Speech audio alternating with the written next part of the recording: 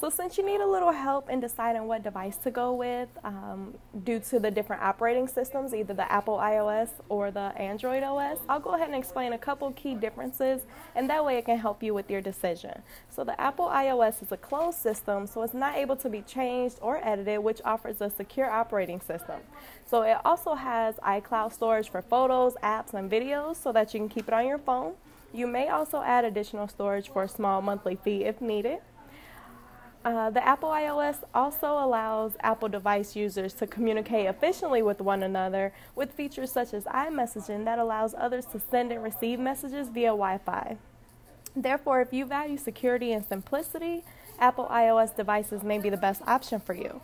But alternatively, Android OS is an open system that allows for customization and the ability to share the changes.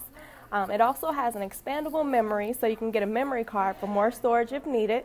And there's also a Google Drive that allows you to add 15 gigabytes of storage to the device at no additional charge. Therefore, if you're a heavy app user or tend to store a lot of photos or videos and you like that optimal customization, Android OS devices may be the best option for you. So which one do you think that you'll enjoy more?